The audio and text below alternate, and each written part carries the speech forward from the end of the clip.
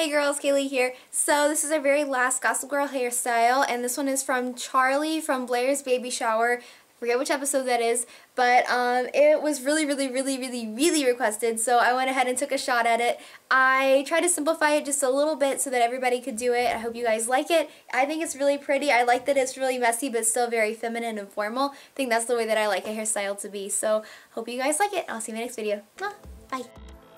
The first thing we're going to do is a lot of sectioning and braiding and teasing to go ahead and get the hair ready for the hairstyle.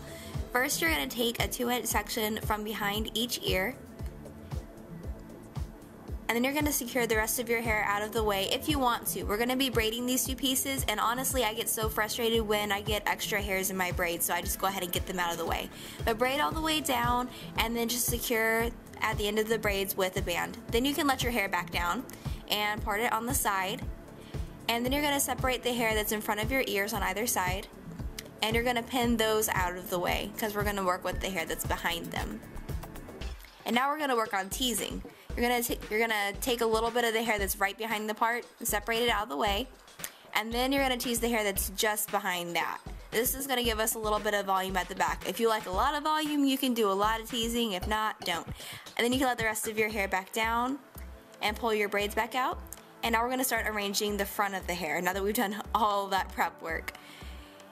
You're going to go ahead and let the front of your hair down, and you're going to pin your fringe back if you want. If you have shorter bangs and you want to keep them out, you can totally do that. For me, with the longer layers in front, I wanted to pin them back. So you can just arrange that as you like it.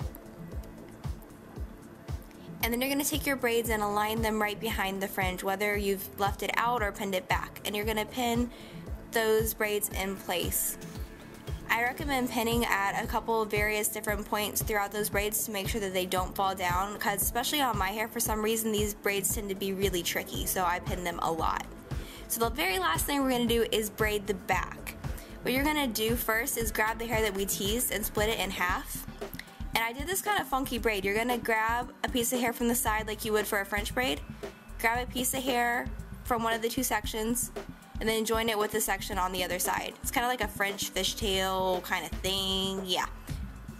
And then you're going to repeat that on the other side by grabbing a section of hair, grabbing a little piece from one of your sections and joining it with the other. So just like that. The smaller pieces you take, the more intricate it will look, so that's totally up to you. But you're going to continue that throughout the rest of the hair that you have right there. Once you reach the end of that hair that you have and you reach your hairline, you're going to go ahead and just fishtail down the rest of the hair. And if you have somebody that can fishtail your hair for you in the back, it makes it so much easier. Then you're going to take the teased hair, push it up, and pin it in place to make a little bit more volume.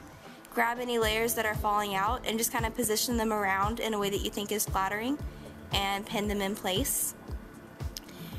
And then the very last thing you're going to do is loosen up the style just a little bit, because her style was really kind of roughed up and I liked it like that, so I went ahead and loosened mine up. If you don't want to, you don't have to though. But you're done.